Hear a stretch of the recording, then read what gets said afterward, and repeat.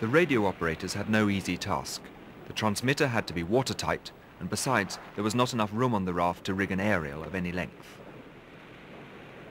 Rorby solved this problem by making a balloon. Our parrot was particularly interested in radio. Here she is seen closely watching Rorby's experiment, producing hydrogen for his balloon by mixing a special powder with seawater. Once the balloon is big enough, all Rorby send it aloft and get just the right length of aerial. All went well until the parrot decided to bite through the aerial wire, ensuring that the balloon went even higher.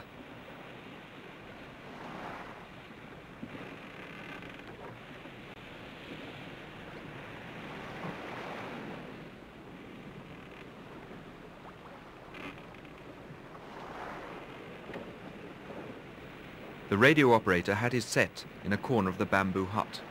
With a transmitting strength of 7 watts, direct contact was made with a radio ham in Norway at the opposite end of the world. This in itself was a sort of world record.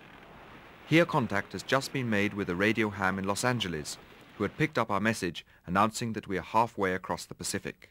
This means that after 45 days, we had already covered a distance more than that between Oslo and the North Pole, which meant that we had exactly 1/2 of our voyage left.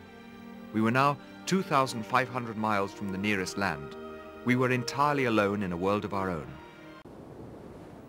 Meanwhile, the radio operators had set up their transmitter under the sail, which was still soaked with seawater. It was important to let the outside world know that we had reached land safe and sound.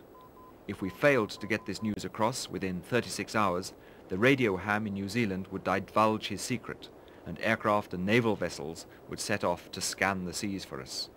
It was a great moment for the radio operators when their equipment had been dried and linked up, only a matter of hours before our time ran out, and our message was picked up by amateurs in New Zealand and America, thus preventing the dispatch of any relief expedition. On the headland, facing the spot where we landed, we planted a coconut from Peru. We originally had 200 coconuts with us on the raft, and most of these had been eaten on the journey. The ones left over were planted in Polynesia in the native manner.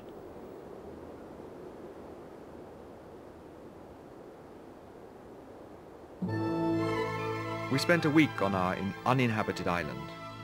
One morning, we spotted a white sail on the horizon on the other side of the calm lagoon, and we waved our flags to attract its attention. The small flag shown here is that of the New York Explorers Club.